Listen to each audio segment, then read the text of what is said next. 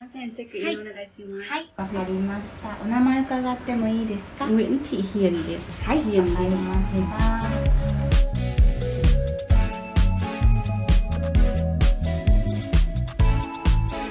Chào các bạn, nếu các bạn muốn tìm một nhà trọ với giá phải chăng và thưởng thức bia tươi tại Hokkaido thì các bạn đừng quên Haku Cafe+. Đây là một trong số ít những nơi tại Hokkaido phục vụ bia tươi đấy các bạn ạ.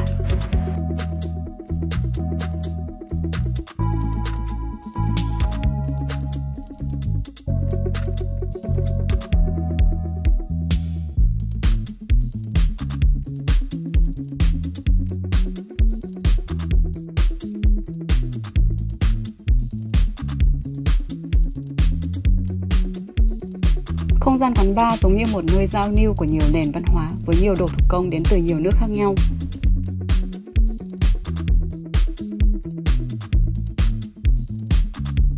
Menu của quán bar bao gồm đồ ăn, đồ uống, bia, đồ nhắm và cà phê. Điều đặc biệt của menu là cà phê được pha chế theo công thức riêng của Haku với 3 loại hạt khác nhau nhằm có được một hương vị cân bằng và ngon nhất. Bia tươi nguyên thùng với 7 loại khác nhau thay đổi theo ngày. Đồ ăn được chế biến từ các nguyên liệu sản xuất tại địa phương.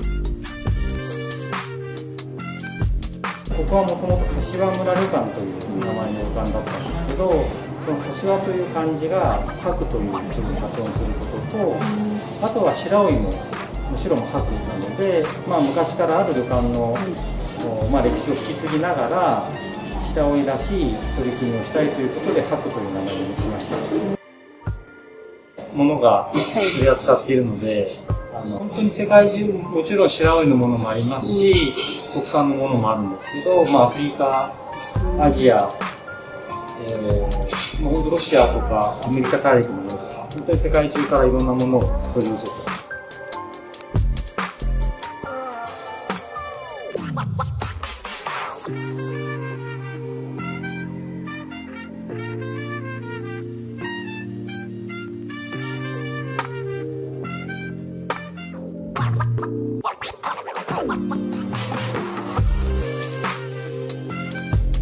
Itadakimasu. Đây là bia tươi đen có nguồn gốc từ Omachi, một vùng trong Hokkaido.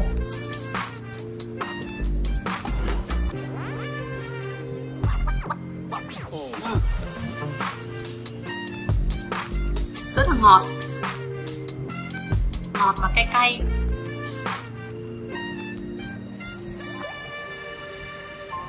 Vị rất là đậm đà và mình thấy đây là một bia ngon nhất mà trước giờ mình được uống. Đây là cá tuyết, Shiraoi, tức là cá tuyết được đánh bắt tại Shiraoi và được tẩm bột chiên.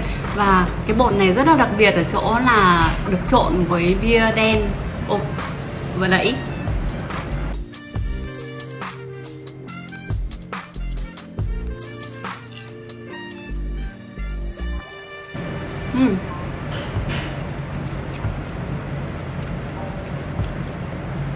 Rất là ngon bạn ạ, vị rất là đậm.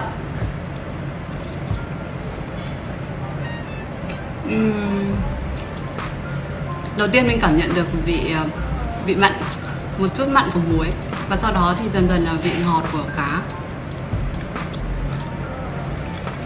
Và khi ăn cá này thì nhất định phải uống bia này. Khoai chiên được chấm với sốt tartar tự làm của quán.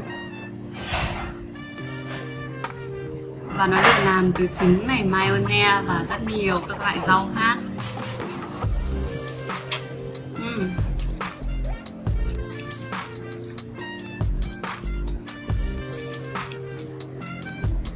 Khoai rất là giòn. Và cái sốt chấm này thì không mặn lắm.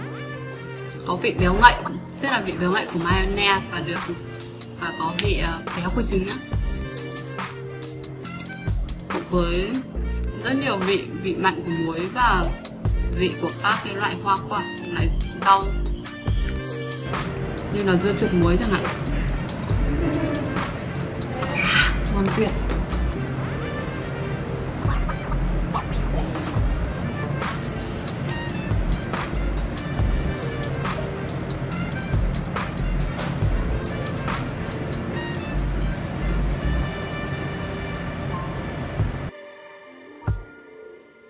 Trời ơi, mặt đã đỏ hết cả lên rồi, có vẻ như là đã bị say.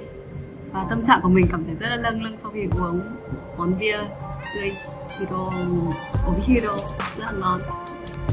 Và bây giờ mình sẽ quên món tráng miệng, đó chính là món tiramisu. Tiramisu trong tiếng Ý có nghĩa là hãy làm cho tôi vui lên.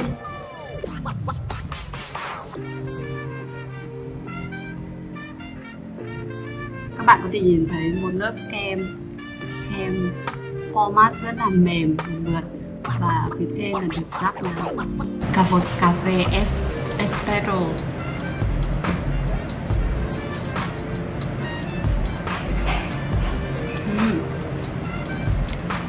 Vị cà phê tương đối đậm đà.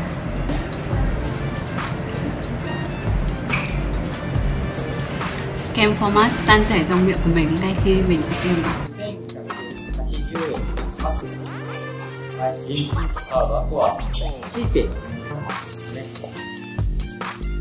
Bạn có thể thuê xe đạp tại đây để dạo chơi một vòng trong thành phố. Đến với Haku, bạn sẽ thuê được phòng trọ với giá phải chăng, thưởng thức bia tươi cùng đồ nhắm ngon trong một không gian vô cùng độc đáo. Các bạn đã xem video.